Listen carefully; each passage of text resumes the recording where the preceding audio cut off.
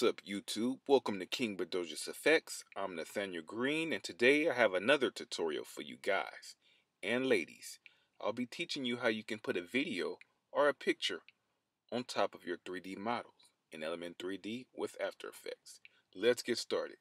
First of all, we want to open up a new composition. So we go to Composition, New Composition.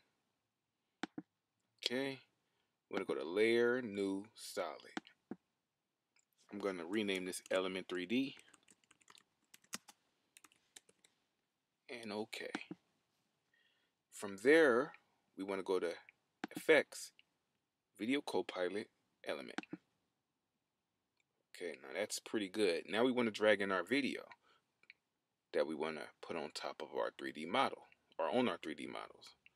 Okay, so what I'm going to do is I'm going to go to File, Import, File, because I have my video on my desktop.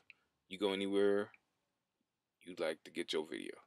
Mine's on my desktop. So let me go to my desktop, and I'm going to use my Element 3D intro. So I'm going to click on that and click OK. Alright, we have our video in our comp. I'm just going to drag that and drop it right here underneath. Now, let's higher up the resolution to full. And let me actually trim this too. Trim this. Okay, let's go to comp. Trim comp to work. Oh, forgot. Drag this over right there. Now let's do that again.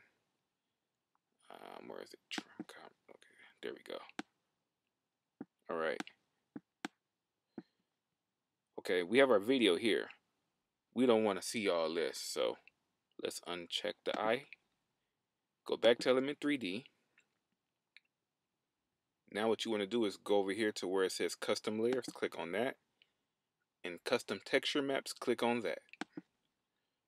We have our video right here. So let's click on our video.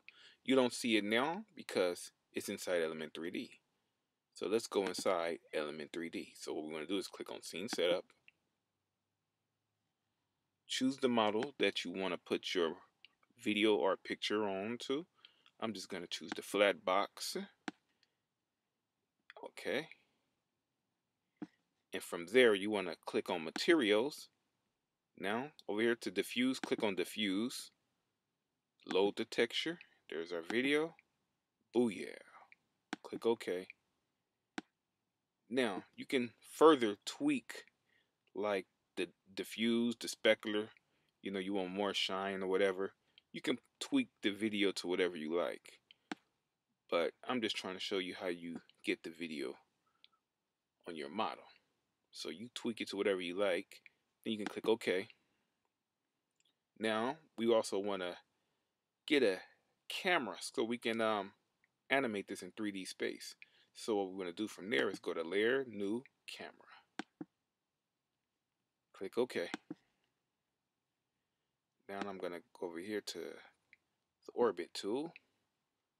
And now